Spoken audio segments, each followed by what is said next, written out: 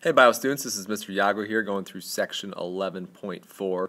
Our focus is going to be on factors that affect how plants grow. So far we have done a few labs, most notably our first lab where we planted a soybean and a Roundup soybean as well, which kind of helps with deteriorating the competition with weeds. And now we're going to look at some other factors besides that will affect plant growth. So by the end of this section, I'm hoping that you understand what a PGR is, a plant growth regulator, and how they not only affect plant growth, but also their development. We're going to look at a term called auxins and how they are related to the PGR family. We're also going to look at some growth stimulants and some growth inhibitors. And to stimulate growth, it means to help it grow. To inhibit growth means to hurt it from growing or stop it from growing. So hopefully by the end of this section you have a good understanding of all of those things. Alright, so one of the first things that we're going to talk about is the genetics versus environmental factors. So genetics is something that is going to get passed on. We've talked about it already. It's DNA. It's what's found in the plant.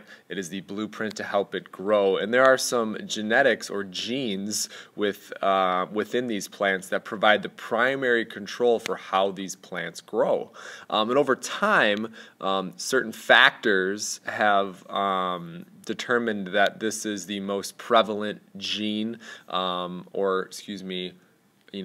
plant that has the best genes to survive, and that's kind of a major portion of how plants grow, the survival of the fittest. The other side of the coin is environmental factors.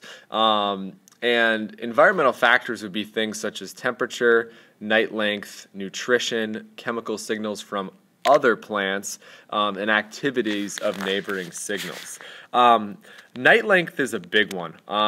Night length is really going to determine how the seasons really change. So how we begin in spring, and definitely how we start losing leaves in fall. Temperature will play a role in that as well, if we have a late spring or an early winter. Nutrition, what is found in the soil, will be an environmental factor that affect growth. This is a big one too, chemical signals from other plants. A great example that I can give you is if you look underneath a pine tree, pine needles are extremely acidic. So when those pine needles drop, they create a very acidic environment for that soil. So you rarely see plants grow underneath pine trees. And honestly, if you have a pine tree in your backyard, you're probably not even going to see grass grow underneath it. So that would be a chemical signal that's affecting an environmental factor that affect how plants will grow. Now there are some plants that are kind of resistant to that, and you could see them proliferating underneath a pine tree.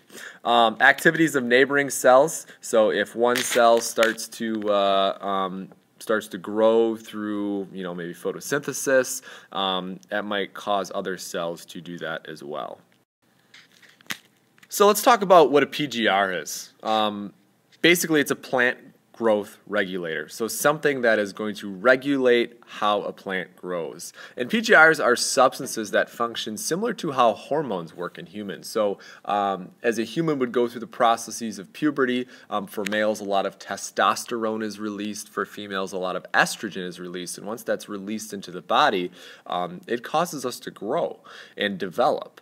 Well, that same process can happen in plants too, and we have basically 5 major classes of PGRs, and I want you to know that in this image we have plant growth promoters or stimulators. We also have plant growth inhibitors. Now, botanists is a fancy word for a plant nerd, which is a scientist that just studies plants, and they have identified these, and their production is under genetic control, but environmental cues play a critical role. So the production of these plant growths is the genetic control. So actually plants can produce these themselves, and we as humans can manufacture these things and then spray them or put them into the plants. So it's kind of interesting how this all works. But the genetics behind it is just as important as the environmental cues that we talked about on the previous slide. Now, they are produced by tissues in the plant. So now what I'm talking about is the fact that some of these plant growth regulators can be naturally occurring in the plant. And they can basically cause different effects in different parts of the plant. So they might cause flowers to sprout, fruit to grow. It really depends on your plant. It might even cause leaves to fall off or leaves to start going through the processes of photosynthesis. So some of the major changes that it can occur in our metabolic pathways are photosynthesis, which is how plants basically make food, and then Calvin cycle, which we talked about a while ago, is a process as well in this photosynthesis. So major classes, we're going to talk about 3 promoters and 2 inhibitors.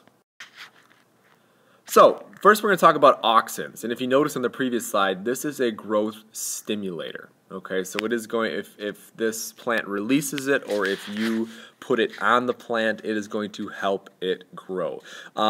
Naturally, they are produced in the apical meristems. And here I have a plant here. The apical meristem is way up here. So this is actually an area where lots of new growth is occurring. And when they are produced there, they move through the plant through the process of active transport. All right, and if you remember, active transport means it takes energy. So if you're going to produce it here, some of it's got to go to the leaves, down the stem, maybe down into the roots. But notice that there's also an apical meristem down here. A lot of plants will grow at the ends, okay, both the top and the bottom of the plant. Now, low levels of auxins can cause elongation of the stems and the roots, which means it'll help it grow. It might even also help fruit be produced if it is a fruit-bearing plant. But check this out. If the levels are too high, you can actually inhibit growth. Okay, so notice this. You know, here's the apical bud. If you just cut that apical bud off, that plant's not going to elongate. Okay, because like I said, a lot of these are naturally occurring regulators. So this would be very similar to serotonin. Serotonin is a hormone in your brain. Low levels, you feel super happy. High levels, you can feel really depressed. Besides auxins, we have some other growth stimulants. Gibberellins, which are a very common growth stimulator. It was essentially a fungus that was discovered in rice plants, I believe, by the Chinese way back in the 1800s. And they found that these are responsible for stimulating stem elongation. However, it's also involved in reproduction, so helping the plants produce their reproductive parts, as well as flower and fruit production. So these gibberellins can be processed naturally within the plant and really help the plant grow, stimulate reproduction, and increase flower and fruit production. The last growth stimulator that I want to talk about is something called cytokinins. Okay, and notice up here that the key concept here is that we're trying to get plants to grow. And if you're trying to get a plant to grow, you need to generate more cells. And in this class, we realized that that requires the process of mitosis. Now, cytokinins are definitely a naturally occurring thing in the plant, and they will promote cell division, i.e., mitosis. They will also produce organ development, okay, and they will especially grow lateral buds. So that would be an example of some of the branches going off laterally, horizontally on the plant, as well as stems, which will grow vertically. They are found in very active areas, like we saw before, the apical areas, which would be the top of the stems and then the tip of the roots. But a major thing is they can also assist with chloroplast development, which chloroplasts are the major functioning parts of a plant for photosynthesis. So cytokinins, very, very important growth regulator and will help stimulate growth as well. So those are all 3, our auxins, our gibberellins, and our cytokinins. All right, now we're into the inhibitors, and I'm only going to go through 2. First one is abscisic acid. And that is a growth inhibitor. So what's going to happen when this plant is exposed to this acid? Well, number one, it is synthesized or made in response to dry conditions. So what that tells you is that this can actually naturally occur in plants.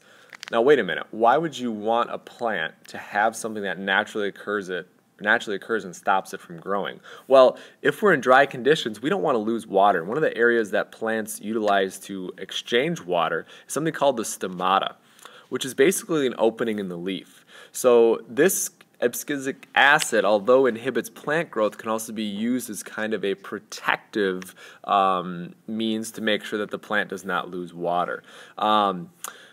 However, with that said, if you don't have water, you can't go through the process of photosynthesis. That's why this is considered a growth inhibitor. It'll also prevent embryos from germinating.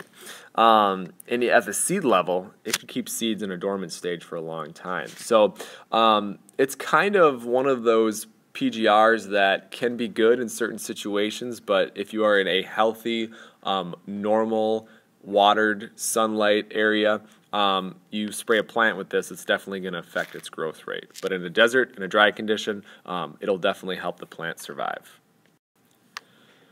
All right, hope you're still awake. We got one slide left here. Our final growth inhibitor that we're going to talk about is something called ethylene. It's actually a simple gas, C2H4, and it promotes the aging of tissues. Okay, so think of it as if you're 18 years old and I spray ethylene on you, you would look like you're 50. Wrinkly, old, dusty, that's the goal. Now, why would we want to use something like this? Well, it opposes many of the effects of auxins and cytokinins. This is a common chemical used to ripen fruits like apples.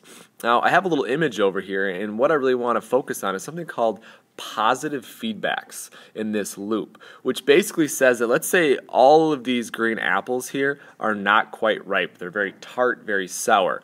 You spray some ethylene, here's C2H4, onto one apple, it'll ripen, okay, because it causes it to age and that's part of the process for fruits, is we like to let them sit out and let them age. Once that one ripens, it secretes more ethylene and it just slowly spreads. So if you ripen this apple, eventually all of these apples on the tree will ripen. Okay, so a lot of the apple orchards in this area will utilize this once they start getting to that point where apples are starting to ripen. That way they can ripen all of them at the same time. They can control the age of the fruit. They can pick it and sell it.